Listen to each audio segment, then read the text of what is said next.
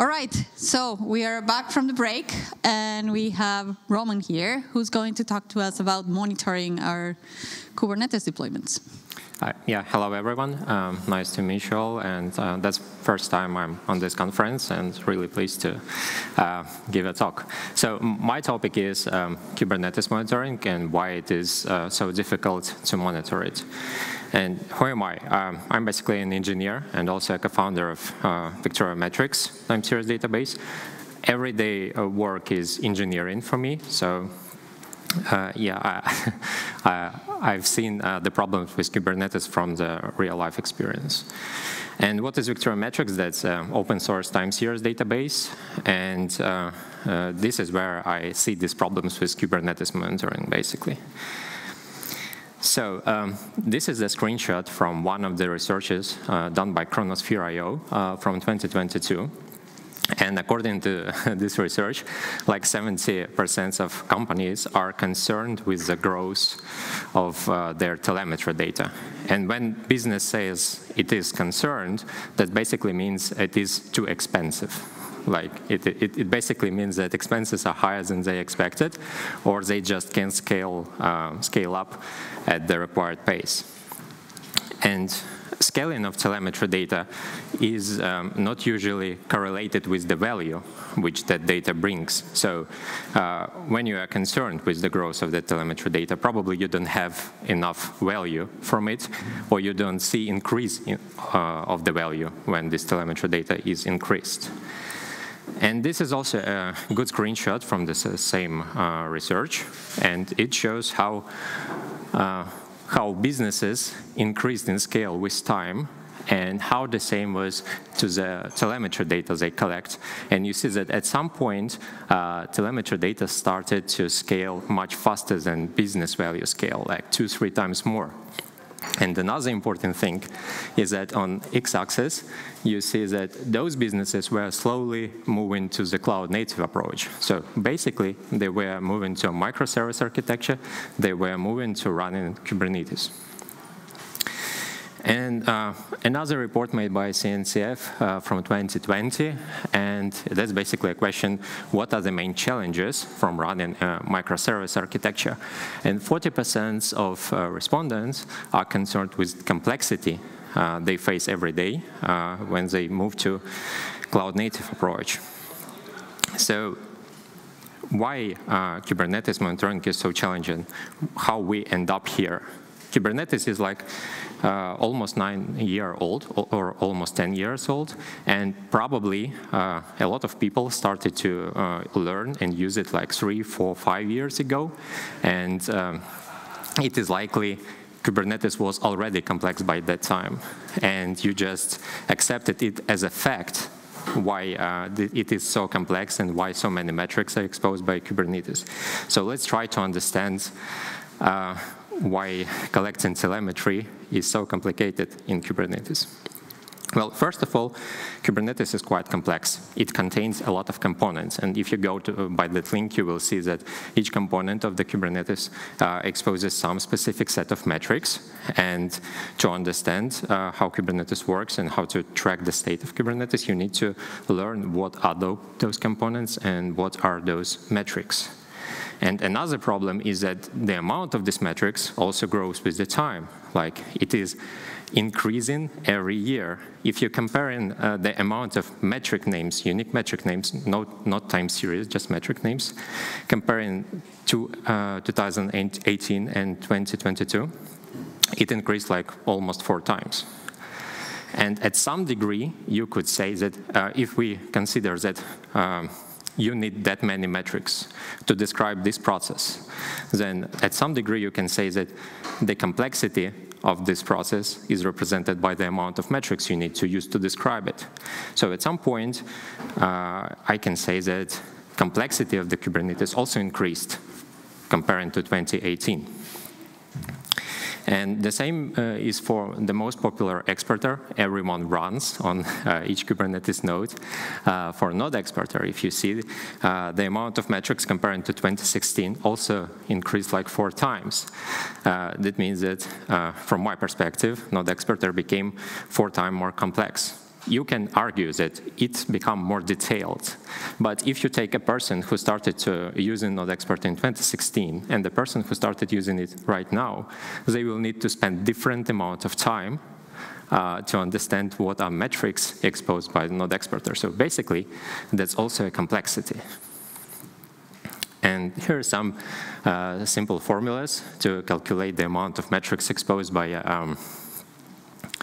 every Kubernetes node. So at minimal, if you set up just a basic Kubernetes cluster and you install the basic things on each node, the minimal amount of metrics you can expect this time series from each Kubernetes node is like 2,500 or something like that. And that's just the minimal. Realistic number of values will be like 4,000 or even more. That all depends on the amount of hardware you have, amount of containers you run. So yeah, and 4,000 is still not a lot. But if you have like 10 nodes, it will be already 40,000. So you have a multiplicator here. And multiplicators are a very dangerous thing. So what are these metrics? Well, back then, before Kubernetes, running an application was quite simple. You have a hardware server, just an instance, and you have your application, and you run that application on the instance server. Now you have the same instance. You have installed virtual machine. On that virtual machine, you have a pod. Inside the pod, you have application, which consists of one or more containers. And all these metrics in Kubernetes need to describe you what's happening inside of these layers. So if something happens, you could understand from these metrics what exactly happened. And this becomes worse when you start to scale, because you have multiple hardware servers, multiple pods or applications can be deployed on the same hardware server, and again, you get increase of complexity. And this is how it looks in practice. So if we deploy a very simple application, Nginx server, with 3 replicas. And we start to collect metrics from the cAdvisor, not even from Nginx itself. Only cAdvisor will give you like 600 more new time series to describe how this deployment runs. So another very important problem is time series churn, which also very interesting part of the Kubernetes. So before you had a time series. Time series is a consecutive, ordered by time list of observations. And when you ran application on the old-fashioned way, on just a physical server, you had this, for example, HTTP requests metrics, and it was labeled with the instance, IP address, or name, or whatever. And it doesn't matter if you restart the instance or you restart your application, you will still have the same time series. In the Kubernetes, you have a pod name, and pod name is a label which is attached to each time series exposed by this application. And every time you redeploy your application, just restart or change a version, you have a new pod name, which means that one specific metric will be replaced by another metric with a new pod name. And this is quite complex for monitoring solutions to keep up with this churn rate, because Kubernetes teaches you to not afraid of frequent redeploys. It's like the philosophy is that you need to deliver as fast as possible, and it is totally okay to make new deployments like 3-4 times a day. And if you see this formula, it also has some multiplicators. It basically, you have container stat metrics plus application metrics, and then it is multiplied by amount of deployments and replicas that you have. The more replicas you have, the higher will be impact of each redeploy.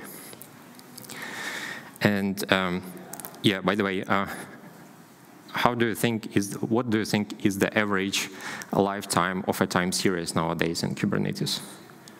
Like how long? Hours, days, weeks, months? How long could it take for time series to be alive?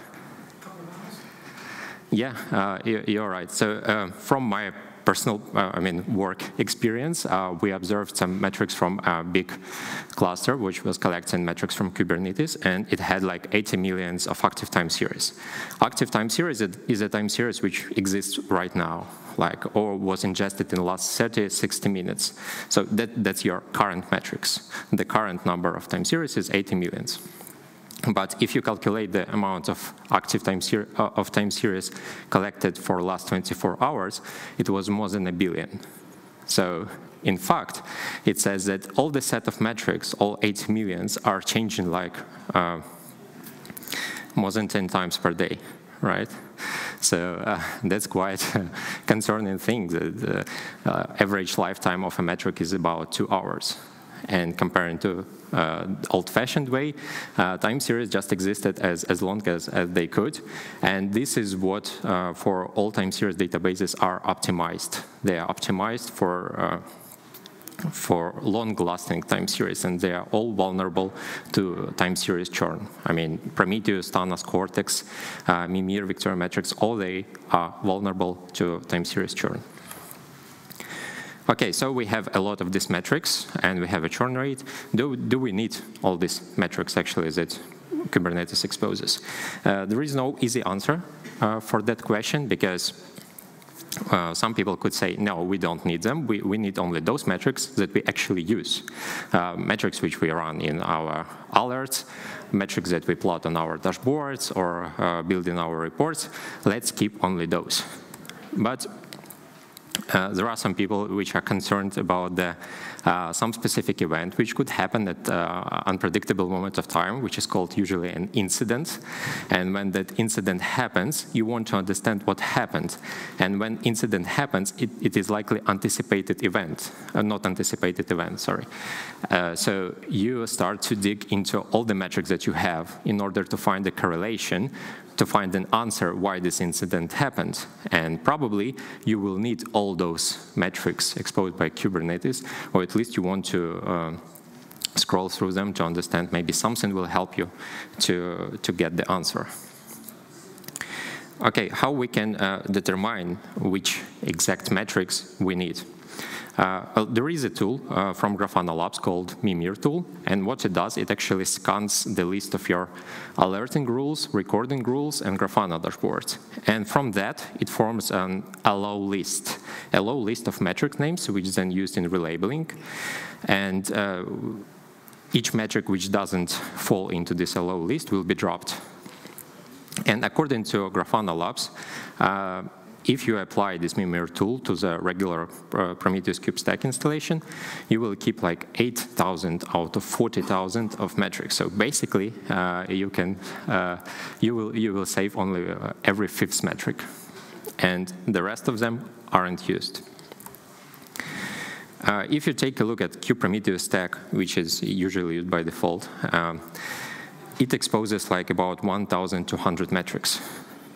Metric names, and only 300 of them are actually used in the dashboards and alerting rules.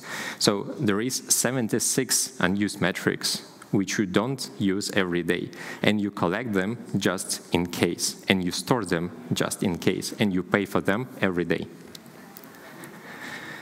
Okay, how we can, what we can do with this, like how we can reduce this amount of unused metrics. Maybe there is some monitoring standard which could help us to unify all this. Well, there are some standards. For example, this is a use monitoring standard, which stands for utilization, saturation, and errors metrics. Usually people use these standards for monitoring hardware, but it is not applicable for applications usually. So there is another method called RAD, and it is applicable for applications, and it stands for rate, errors, and duration metrics.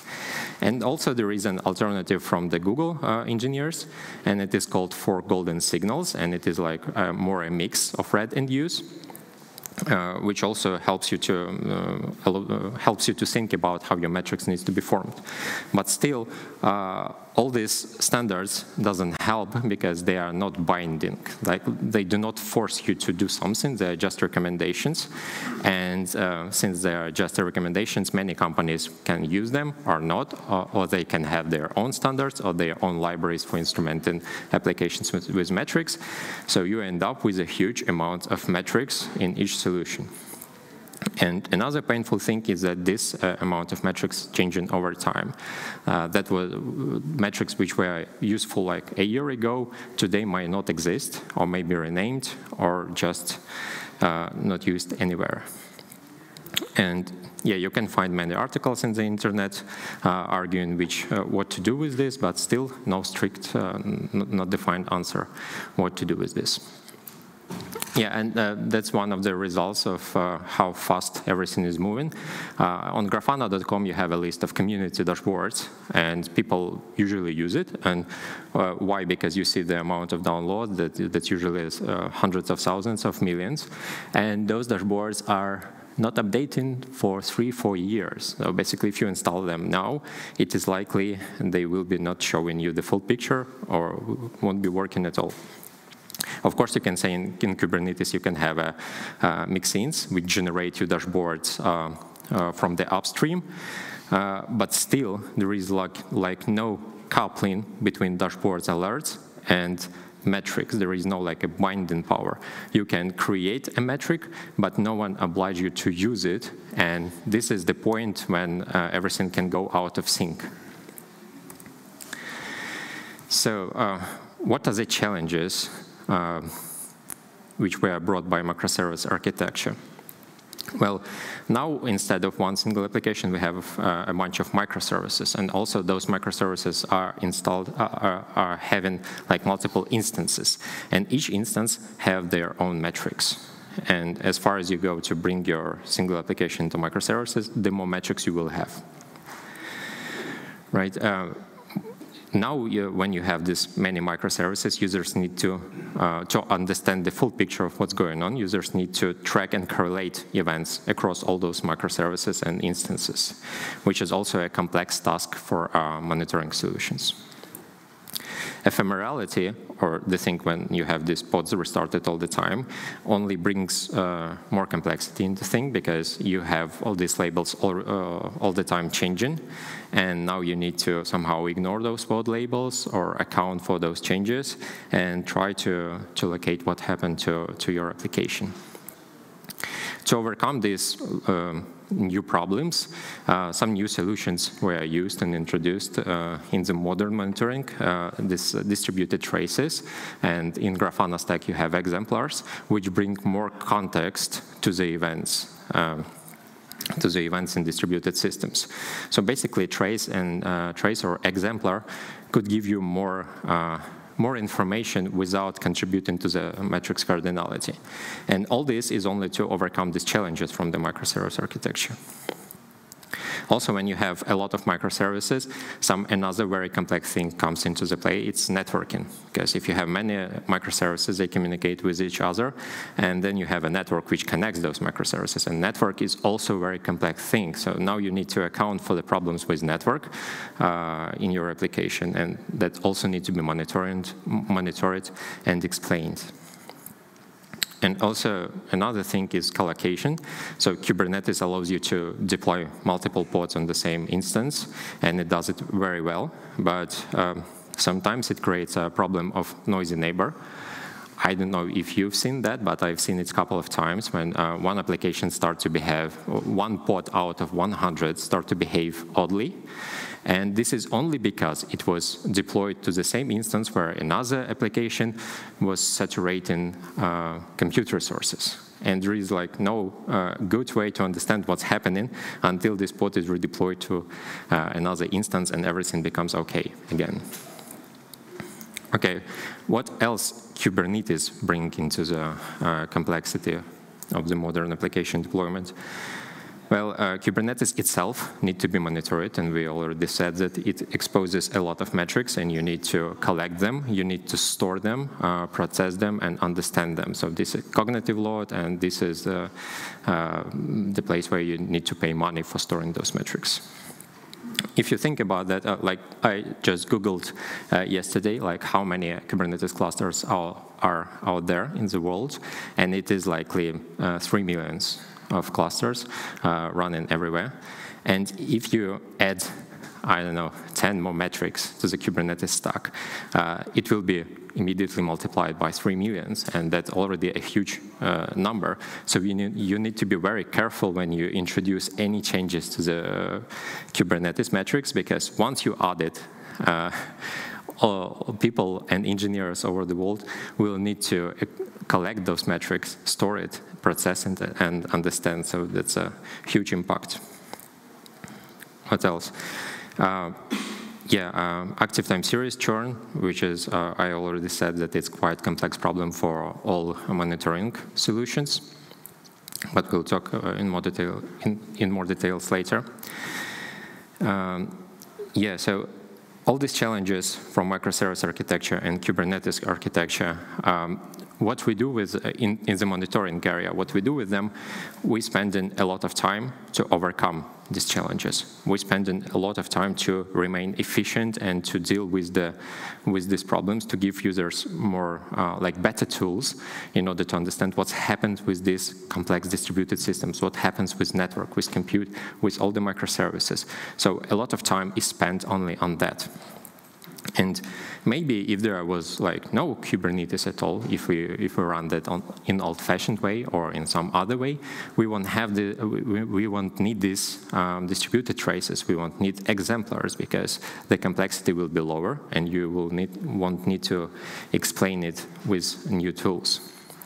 And maybe if there was no Kubernetes, all this time which we spend in the monitoring area can be used for doing something more interesting than just dealing with big amounts of data. Maybe I don't know, automated root cause analysis or anomaly detection or automated metrics correlation. But no, if you take a look right now at the Thanos, Cortex, Mimir promos, they are all bragging about we are dealing with tons of metrics. So all what competitors in the monitoring section do, they are just bragging about how much data they can process and how efficient they are at this. Okay, this is a good quote from Brian Brazil, who is was core contributor of Prometheus, and this quote from 2018. And Brian is answering the question how many metrics application should expose. So Brian says that a very complex application with a lot of moving parts, he expects it to expose about 1,000 time series.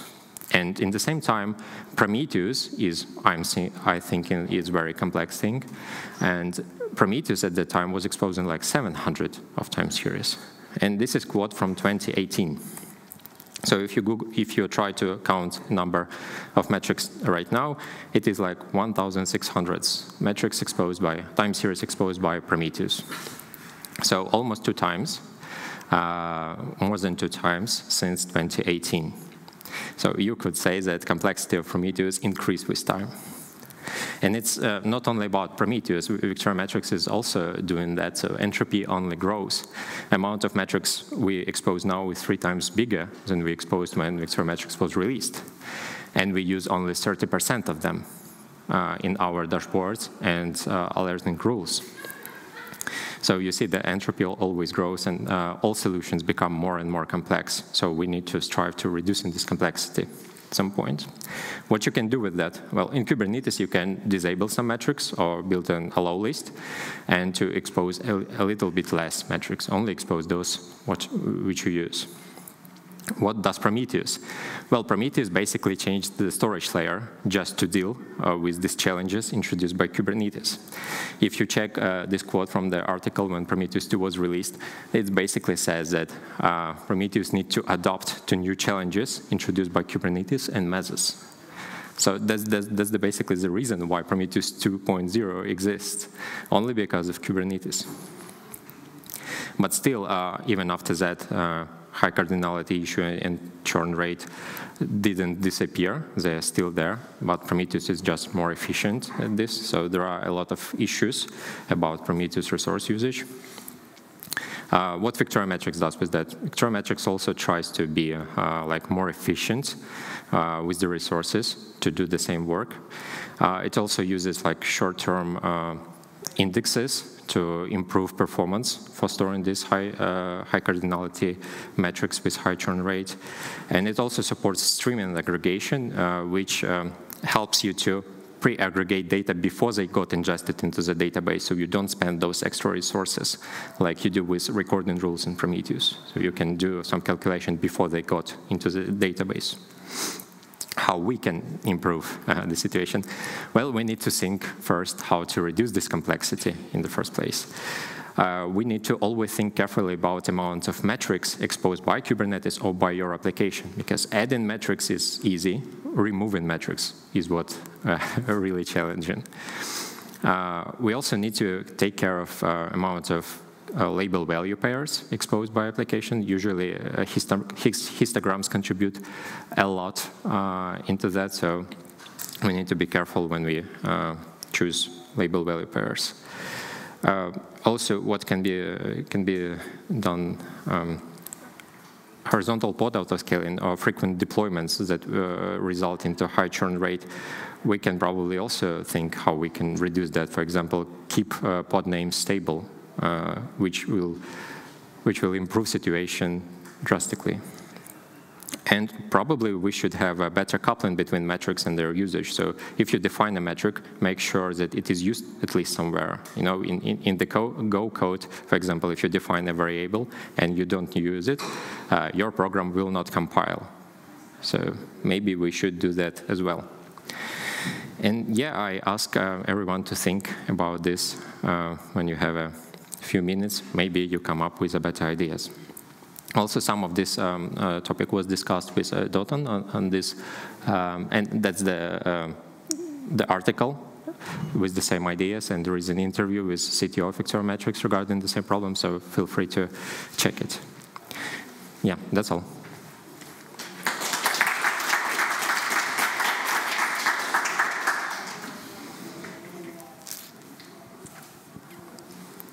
Questions? Do we have any questions?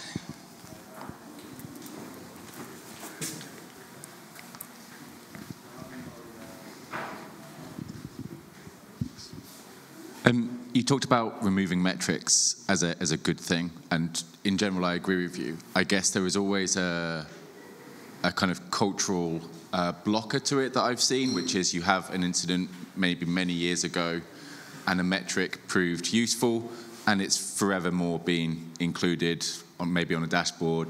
No one really looks at it. Mm-hmm. But the idea of removing it from people is a very scary one, right? So even though we might know that actually we've got so many metrics now that no one can see that as useful, people still cling to that metric because there was that incident back when they used it. Is that something you've seen? Do you have any ideas, when we talk about removing metrics, how do we overcome that? Yeah, I'm not saying that metrics need to be removed. I'm saying that you need to think carefully before you add a new metric. So basically, maybe if one metric proved itself worthy, maybe when you need to describe a new process inside your application, maybe you can contribute this value to this existing metric. Maybe you can repurpose it. Or take a look at the SLI purpose, why people have SLIs and SLO, because it's far more easy to hide the complexity of application when you express it via one or two of metrics, which are basically saying everything is good or everything is not. So this is like a good way to keep the cardinality under control. You have like a limited list of metrics describing your process, and you need to think carefully when you add another one, because it's very easy to add 1,000 of new metrics, and developers usually do that because okay, Prometheus can handle it, or another solution can handle it. That's okay, but this is like a snowball. The volume increases with time, as you've seen, and at some point, existing solutions just can't keep up with that. Thank you. And I would add to that many of these metrics are actually not. If you give the example, Maybe I would add to that that you gave the good example that someone actually used that and incorporated in dashboards. But what he showed, and I can testify, I see the same or roughly the same numbers as well, is that 75% or even more of the metrics aren't used in dashboards, aren't used in alerts and rules and anything. So these are the no-brainer ones to at least consider removing. So what you described, at some point in the past, it was used and it was left in a dashboard or a rule, that's okay, but that's still only 25% of the metrics. That's the amazing, the mind-blowing part of the stats, that 3/4 of the metrics aren't being put to use in any rule, any dashboard, any alert, anything. Thank you. Do we have any other questions?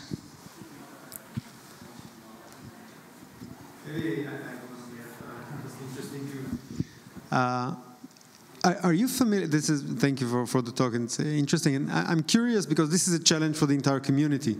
And the question is, as far as you know, is there a concerted effort to open it up for a community-wide discussion on standardizing on the? I know that different vendors try to tackle it locally. You showed it also on the talk. But is there a concerted effort to bring them all together around one table to formalize some best practices or recommendations or guidelines to streamline this? Yeah, I'm not aware of it. I'm not aware of such global initiatives to do that, and that's one of the reasons why I'm giving this talk, just to pay more attention to this problem. Because actually for us, for Ephemerality as a time series database, which is selling point is that it is high performant, we actually benefit from the huge amount of metrics. And if Prometheus can't keep up with that, people start using Ephemerality. So for us, it's like a good thing. But as an engineer, I am pretty concerned with this increase in metric volume. And I'm seeing like every day how people just store everything they have and they don't use it, and they just add more and more and more hardware until something breaks, right? And this is a wrong path, I think. Thank you. All right. Okay, thank you all.